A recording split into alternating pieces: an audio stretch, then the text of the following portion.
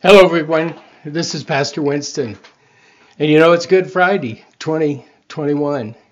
And as we're progressing through the Sermon on the Mount and our study of that, and in particular with the Lord's Prayer, it's only fitting that here we come to the place where lead us not into temptation, but deliver us from evil. The sixth petition in the Lord's Prayer, the last one, really, and the most powerful one, the most fitting one to be looking at on Good Friday. So what we want to see here, and let me put this verse up on the screen for you so you can be thinking about that instead of looking at me. And so, lead us not into temptation. This verse really conveys to us more than, everything that we really know that's going on. I mean, we know that we're constantly being tempted by this world. The things of this world tempt us. We hear the voices of this world. We're drawn into it. And that's what the devil does. That's what the evil one does, is he entices us in to the things of this world and it makes us think that that's where our salvation lies in some way.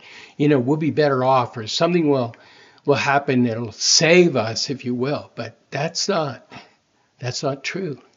The world has a different dynamic. It operates. Its ruler is the devil. The devil prowls around like a roaring lion, seeing who he might devour.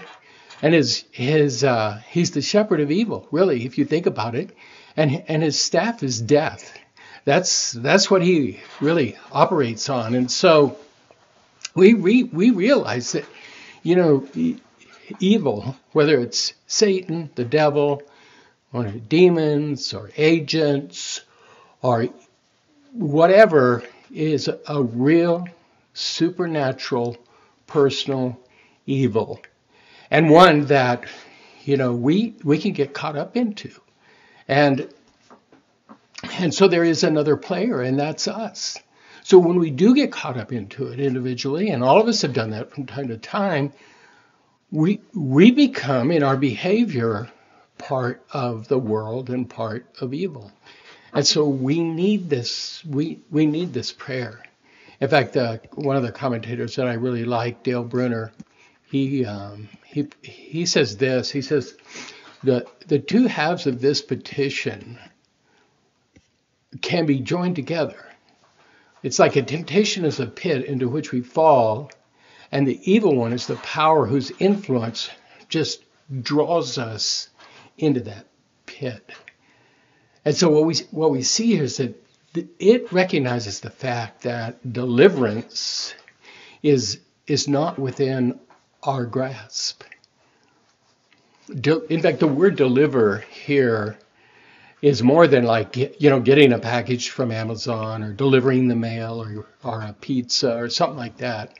It has much more force and power into it.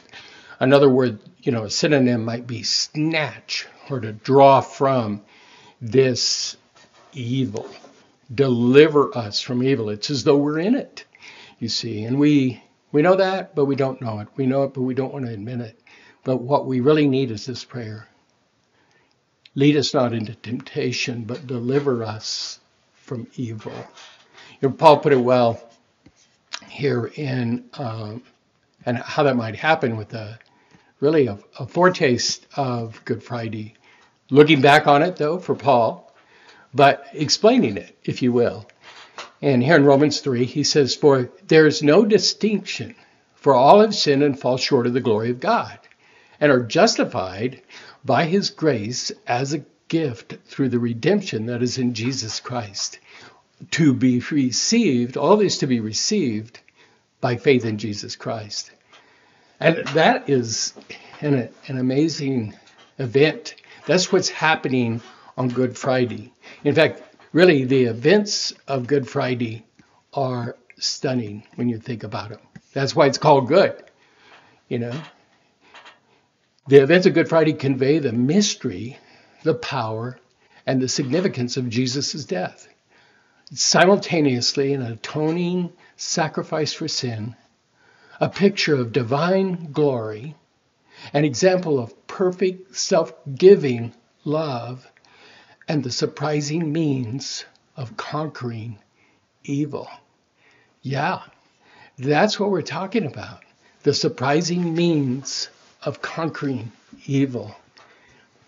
And in a sense, this was a snatching of the world and all that God would call from the grip of Satan. That his main staff, his club, would be defeated once and for all. Death would no longer reign, but life eternal through Jesus Christ.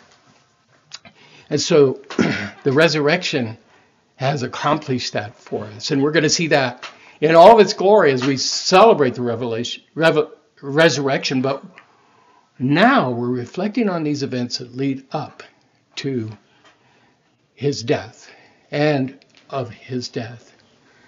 And what's so remarkable about this, Good Friday was supposed to be the triumph of evil, but it ended up being the victory of the cross. And that's what's really so absolutely cool about Good Friday.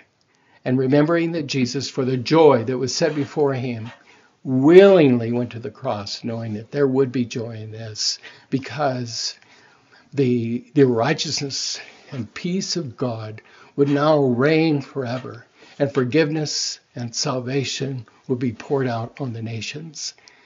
And so that's Good Friday. And I want to encourage you, as you reflect on these things and to remember these things, to attend our service today, this evening at 5:30. And we're going to be reflecting and reminded of that. And you might want to pick up the Bible and look at the book of John, chapters 16 through 19. And it really describes the events leading up to the resurrection. And just ponder those things. This is what Jesus gave for us. And we're most blessed because of it. We have freedom and power and assurance because of what happened on Good Friday. I wish you all a happy Easter and a wonderful Good Friday.